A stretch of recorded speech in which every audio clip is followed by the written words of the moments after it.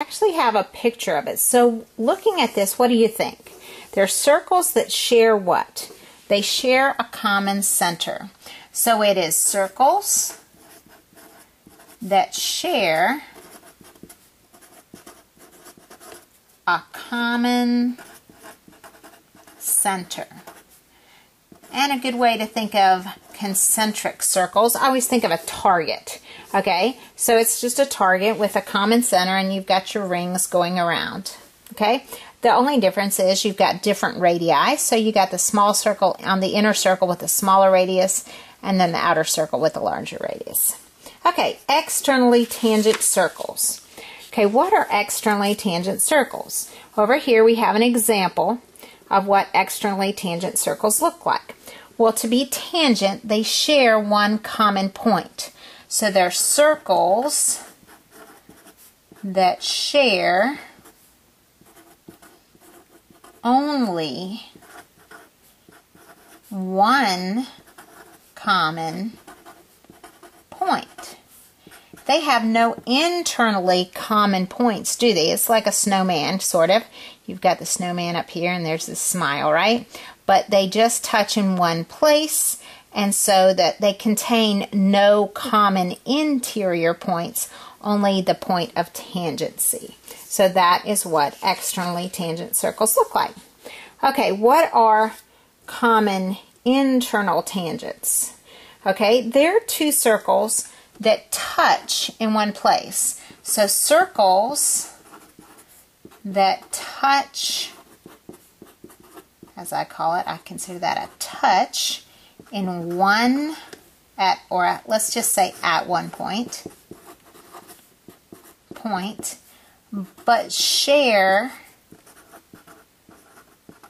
many common interior points. Interior points. There we go.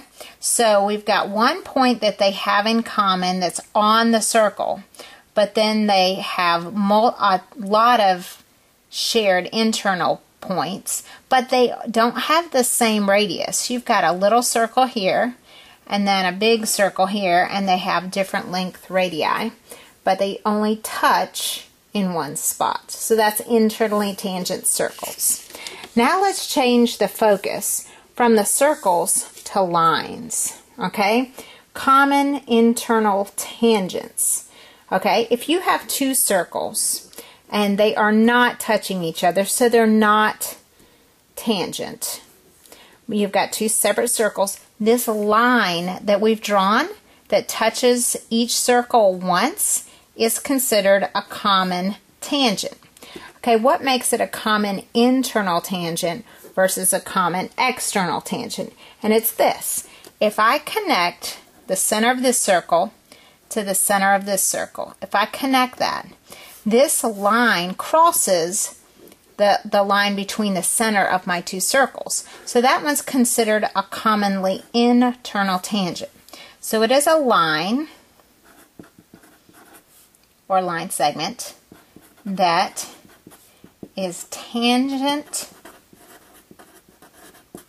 to both circles but crosses the line, and it's kind of an imaginary line, the line that connects the centers of each circle. Okay, does that make sense? So it crosses, if I draw that imaginary line center to center, that common tangent crosses this common imaginary line. Now, how's that different than the external? Well, let's look. Okay, we've got again two circles, and they're not tangent to each other. They don't touch each other. But you've got an external tangent here and another external tangent here. Now notice these two lines are tangent to both circles, but they don't cross this imaginary line from center to center. Okay, so they are lines that are tangent to both circles, but do not cross the line, the imaginary line, that connects the center of both circles. Okay, so we'll be doing a lot with tangents in this lesson. So you've got internally tangent lines and externally tangent lines. Okay, and then you've got internally tangent circles, where one circle is inside the other and they're tangent to one another, and then two circles that are tangent to each other but are externally tangent. Okay, so on the next page, we actually have just some more pictures of those terms. So you've got internally tangent circles, where you've got one circle inside the other, sharing this common point, and we'll call that point T for the point of tangency, okay? This one, externally tangent circles, where they don't share any common interior points, but they are tangent at one point. We'll call that point P for point of tangency, okay? So we've got circle A and circle B containing no common interior points. Now let's look at these common lines, okay? So these are tangent lines now. This one's an externally tangent line, because notice here's our imaginary line connecting center to center, and line AB does not cross that, okay? Here is another way to draw a common external tangent.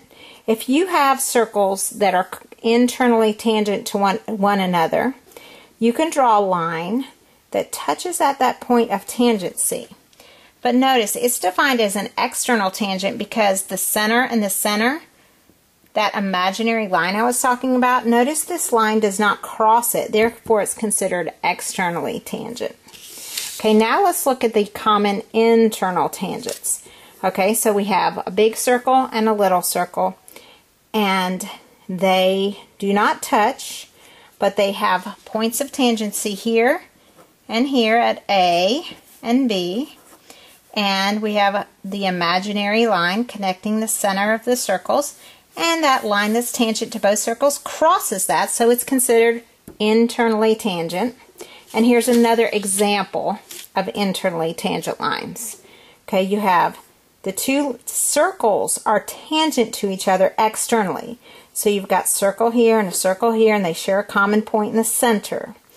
And the imaginary line from center to center is right here, and the line touches both circles in one spot. It just happens to be the same spot. So this is considered an internal tangent because it's crossing that line that connects the centers. So that's